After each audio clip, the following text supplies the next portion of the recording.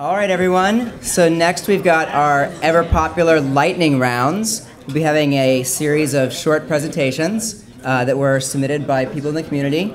First, we'll have John Trepl from Marine Hydroelectric Company. Please welcome him.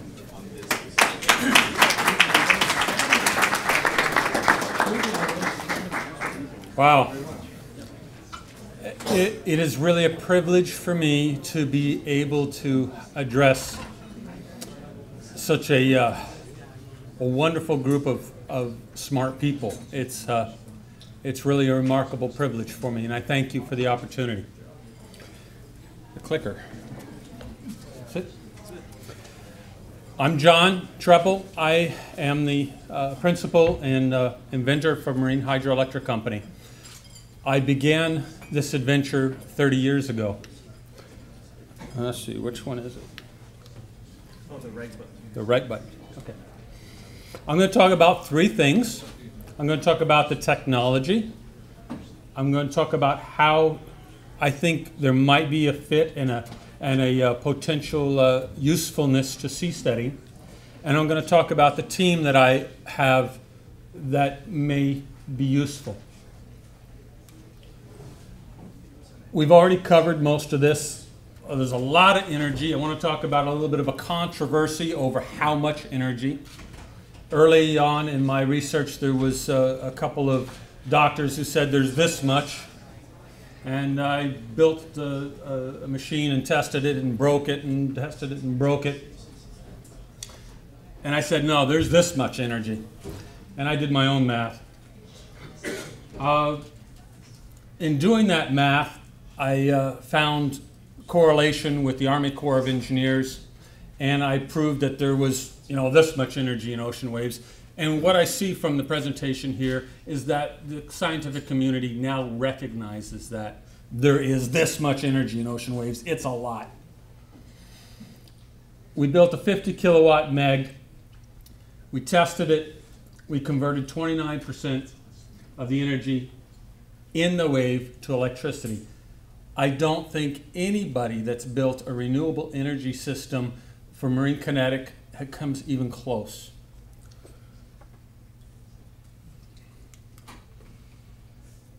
In 1983, I built that 3-watt little bicycle generator. I tested it at Scripps. I told you I broke it 2 times, and that's when I knew there was a lot more energy than what the people were saying. The third time I went down, it worked well. Now 3 watts, it's a little bicycle generator. It's a little tiny light bulb with a little tiny generator, and it's in the wave tank to make electricity, and it was really cool. I was young. I thought, well, let's build a bigger one. We filed our intellectual property. We went after our patents. We got a bunch more. We were doing all the right business stuff to just protect this great invention, right? And I scaled up to 50 kilowatts. I went all out. This is what I could afford. I had this much money. For the amount of money I had, I could build a 50 kilowatt generator. And that's good for about 130 homes in Southern California. We leased an oil platform from Texaco, put it on the boats, helicoptered all the parts out, and ran our tests. We hired Price Waterhouse engineering group to independently verify all the engineering and all the, whether it worked or not, so that nobody could come back and the investors would have this, independent verification. Seasteading. How does this apply to seasteading? I'm really amazed at what you guys are doing. It's phenomenal. It's like watching a rocket take off. It's a contrail. You can see the progress. It's wonderful. This is my artist concept of what marine hydroelectric generators will look like at the 1 megawatt stage. You have a big platform that's stable, not going to go anywhere. You've got a drive vessel underneath that buoys up and down. And I'm going to tell you how it works, because this is simple. This is not brain surgery. This is not rocket science. It's easy. That vessel weighs several hundred tons. When it's loaded with water, it's just buoyant enough to stay on top of the water. The wave comes up 6, 8 feet, lifts it up. The wave goes away. Those cables wrap up on a drum, just a big rationing drum. Cable wraps up.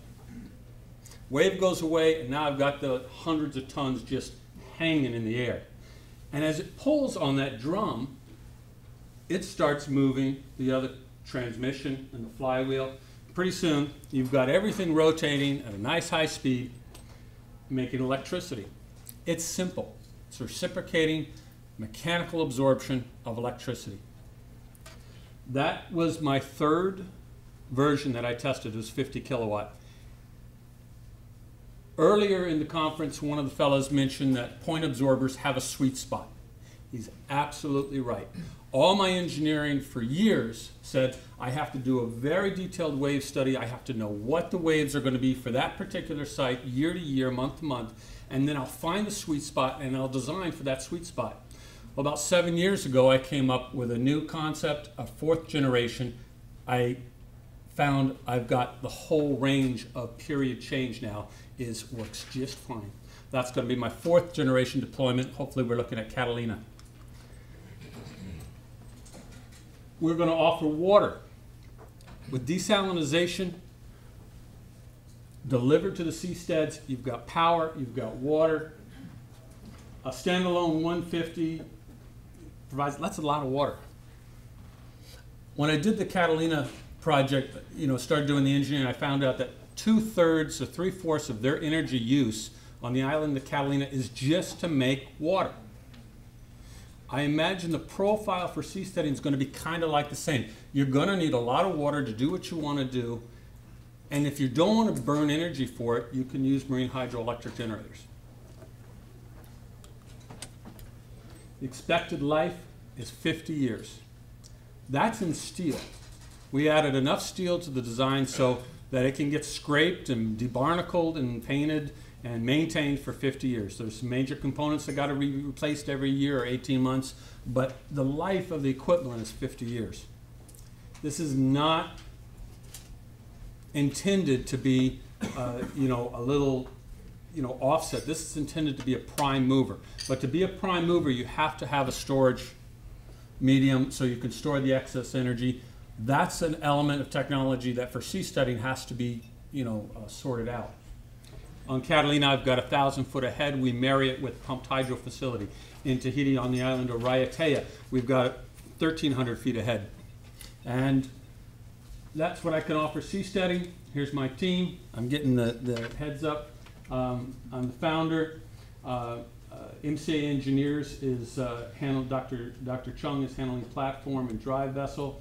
Energistics is our domestic engineering. Robert Bine William Frost Associates is our international engineering. Our legal team, intellectual property, corporate, international law, and regulatory compliance. These are all the partners that we've developed relationships with. And thank you for letting me show you.